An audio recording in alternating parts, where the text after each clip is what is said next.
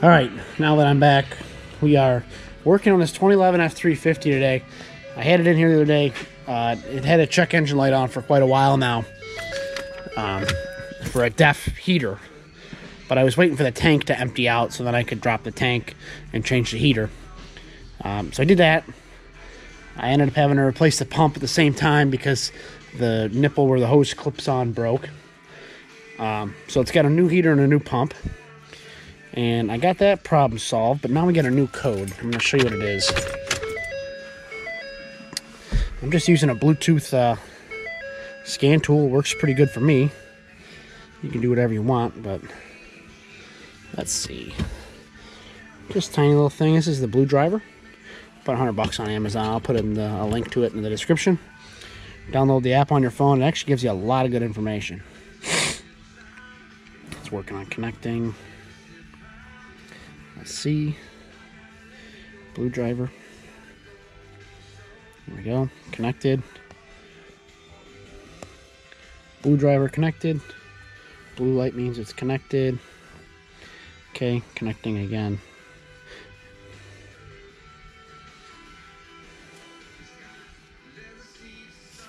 Takes a second. Okay, now I'm going to read the codes. Probably can't really see it. Check engine light, common dash lights, all systems, and cancel. You can do check engine lights very fast. Common dash lights, ABS, and stuff like that will give you to. It takes a little longer than all modules. Takes a long time. So we're just going to do the check engine light because that's what's on. Scanning. 0, 50, 100%.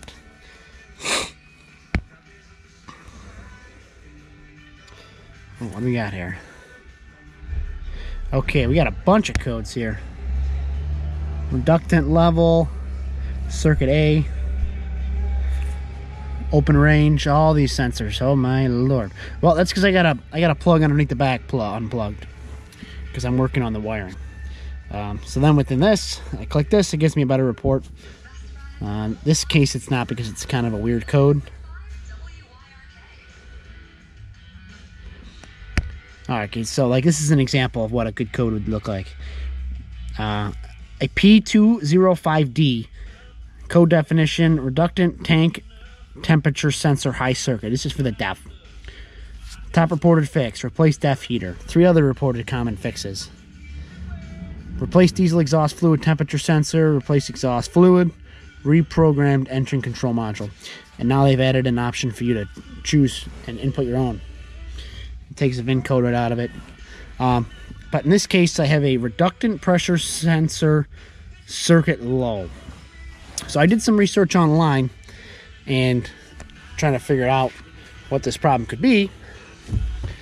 And one video, somebody had it, just a wire opened up after they did some work, which makes sense because I did some work underneath here. That's your DEF tank right there. I cleared the code. It had the heater open circuit fault. I replaced the heater after dropping the tank, and then I threw a new code. Well, actually, before I roll in here, if you're going to do any work on this DEF tank, I recommend dropping the spare tire.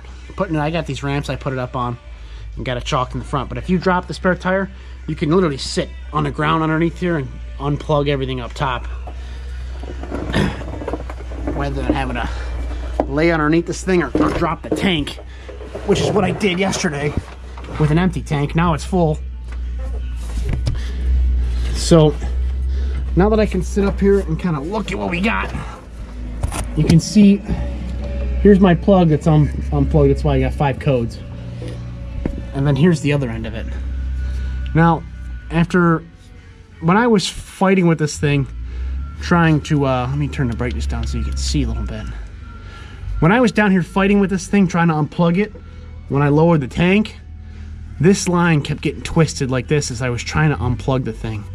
And what I found here is there's a very little crack in the wire, which would make sense why it's saying low voltage.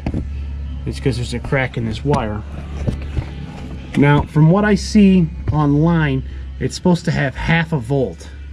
So I'm gonna get my multimeter out And I'm going to see what the voltage of this particular pin is and see if it's like 0.07 or whatever it is, and then go back. And I'm assuming that the 0.5 volts is what it needs, and it's saying low voltage, and that's where it's coming from. So let's get the multimeter and take a look. Okay, so I got my multimeter here. I got hooked up to what I believe is I got hooked up to a ground. You can see my black lead there. And what I'm checking is on the right side, the top pin, the smaller one. Okay, so I'm gonna point you guys down at this meter. And I'm basically doing what this other guy did, and I'll even link his video in here, because he's got a little bit more proof to what he was doing. Okay, so right now I'm not touching anything. You're looking at 0 volts. Hang on one second, let me get this straightened out. Okay. 0 volts, very little, nothing. I'm not even touching anything at this point. Okay. 3 volts. All right. I wiggle this wire around just a little bit. Boom, 0, 5, 4, 0. Wiggle it just right, it kicks on. So I'm gonna repair this harness.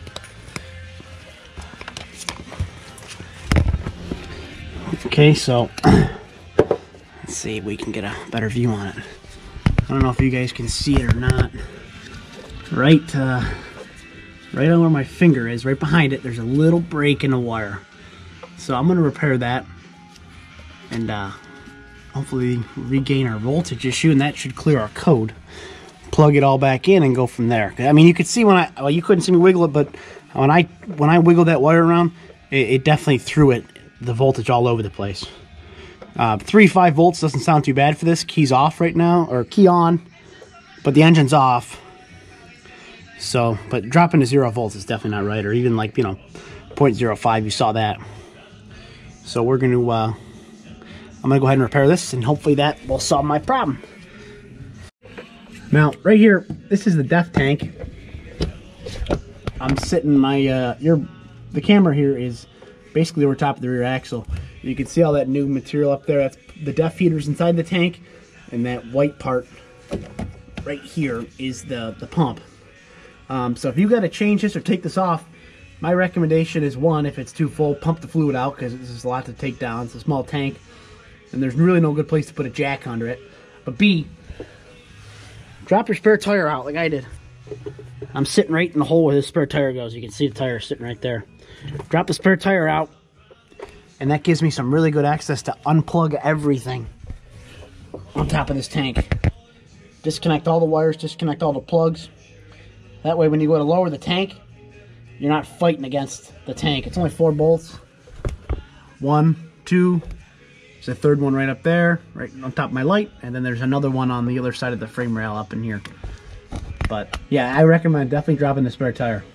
Take the extra couple minutes. I mean, I fought with this thing yesterday, and I think that's why this wire got damaged. But the time I spent getting the spare tire down versus how much more comfortable I am.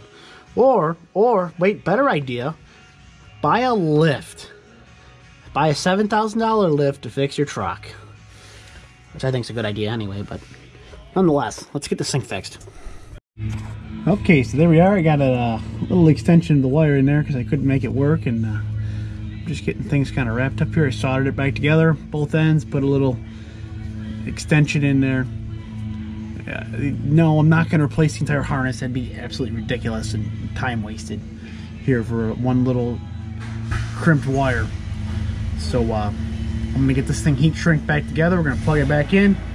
I'm going to go clear the code, start it up, see if the code comes back. It was, if I cleared it and shut the truck off, key off, and then turned it back on, start it up, the check engine light would come back on. So after this, hopefully I can just have a cleared code. Maybe a permanent code, but that goes away with time.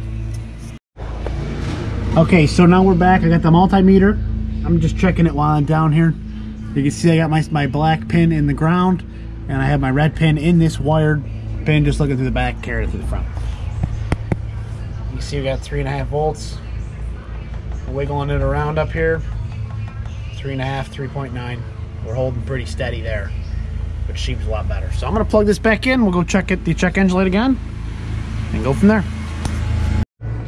Okay, now, man, foot's falling asleep being underneath this thing. Ooh. Okay, key's still on. I got that unplugged. Key off. Plug the scan tool in.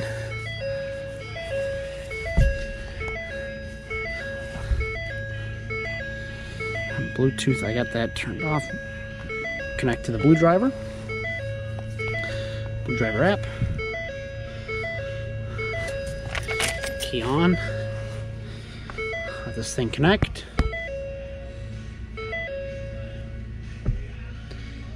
Connect.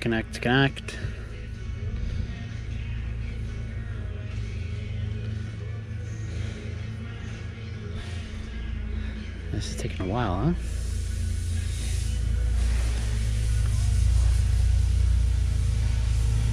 Okay, read the codes. Check engine light, still on, but it's not started, so.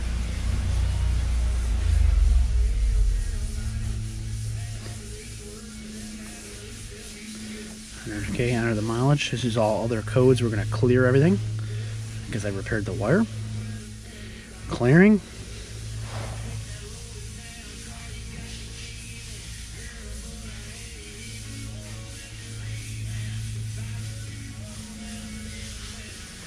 Okay, now permanent codes right there. I don't know how well you can see that. It seems like it's a little blurry. Those go off with time after driving it like 200 miles. Confirmed or pending are the codes that you're looking to be cleared. Right now I got none of those are up. And the permanents, like I said, we'll learn more about them. More info on permanent codes. Permanent codes cannot be cleared by any scan tool. Once the vehicle determines the issue is resolved, it will clear the appropriate code. Okay, so they're cleared. Off. Back on. It's fired up. Check engine light is off. Very nice. Let's see, read the codes again just to be sure.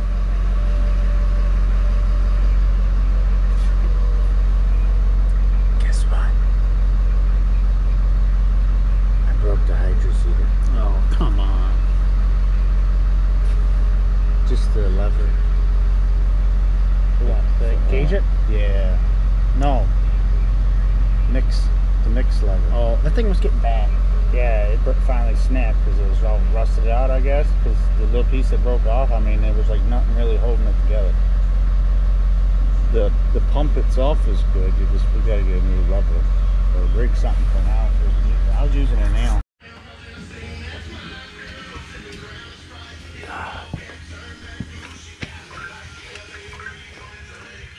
Yep.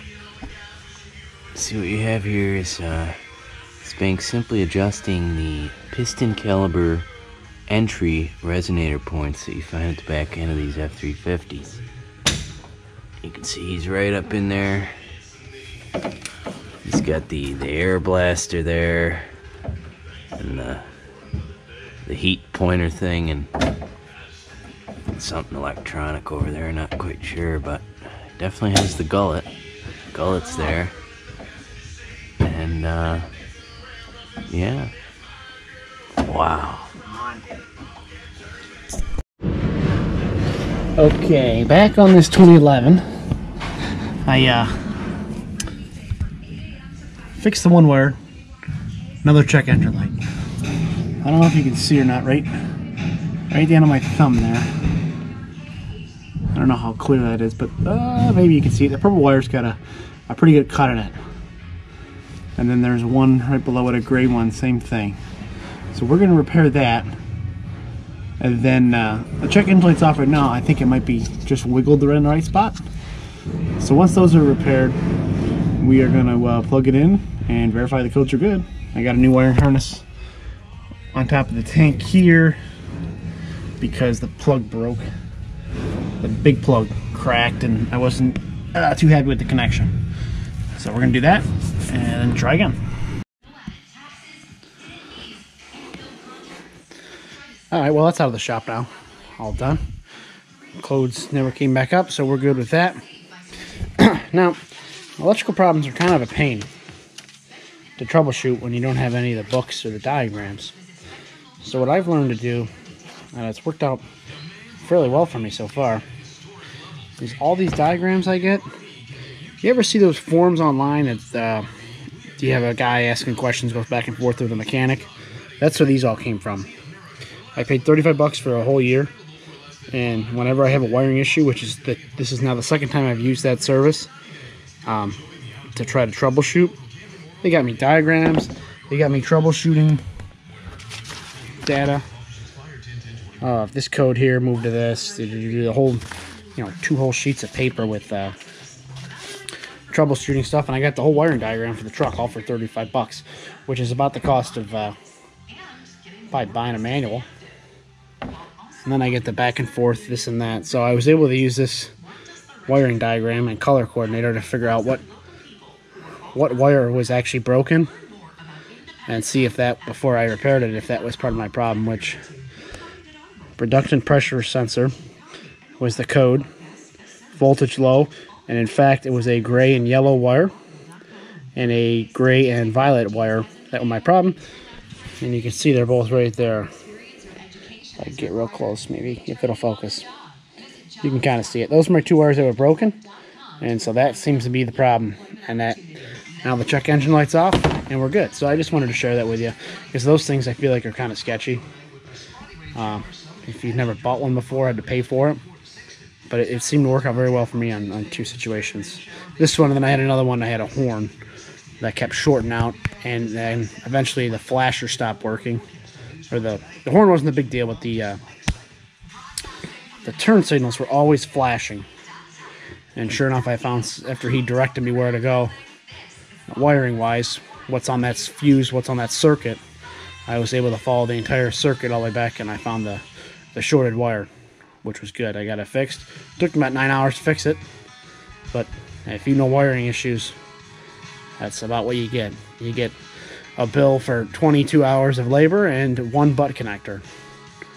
But yeah, we got it all back together. We're good to go. So this truck's back in service. If you liked the video, remember to like and subscribe. Drop a comment down below if you got any questions. This is just one particular fix. Not really, maybe not everybody's solution, but this was my problem, and that's my solution for me. So maybe this video helped you understand what happened, and we'll see you in the next one. Thanks for watching.